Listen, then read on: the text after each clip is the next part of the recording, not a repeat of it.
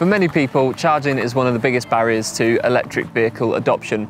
If you own a petrol or diesel car, you might ask yourself, why would I switch to an electric vehicle that takes ages to charge when I can just pull up to a petrol station, fill up and be on my way in 5 minutes? Well, today I'm in Gothenburg, Sweden to see something that could change the landscape of electric vehicle charging for good. This is a NIO power swap station and it could be the future of charging, not just here in Sweden, but all over the world as well. In this video, I'm going to show you how they work, and I'll also be speaking to someone from NIO who's going to tell you everything you need to know about these power swap stations. But first things first, let's see it in action.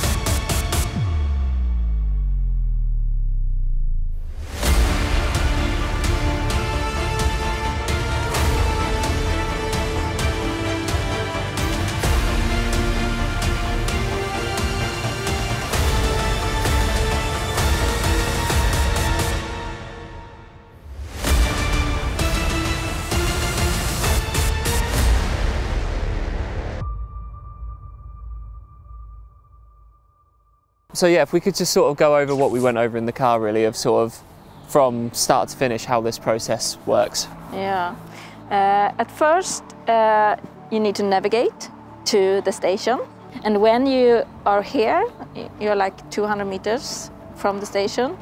You can pre-order, but and then the order will automatically go through when you're like 200 meters from the station, and then you will push the button for the order.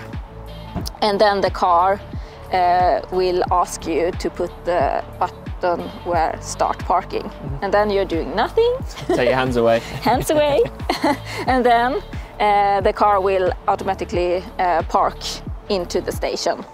What's happening next is that the elevator will lift up the car to unscrew the old battery, put it to the side, and then the new battery will come, and the car will lift up again, and you will screw on the new battery. Yeah, and how many power swaps can it do a day typically? I mean, theoretically it's 312. We haven't tested on this one, but that's that's what it should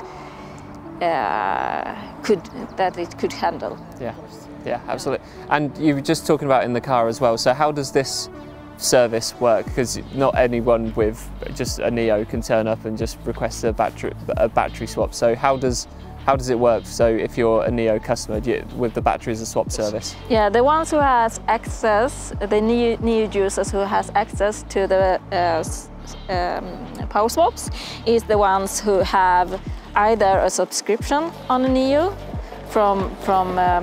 which is very flexible, from 1 month to 60 months. Then you can swap in our stations. And also, if you buy a car without a battery and have a monthly fee for the battery as a service instead.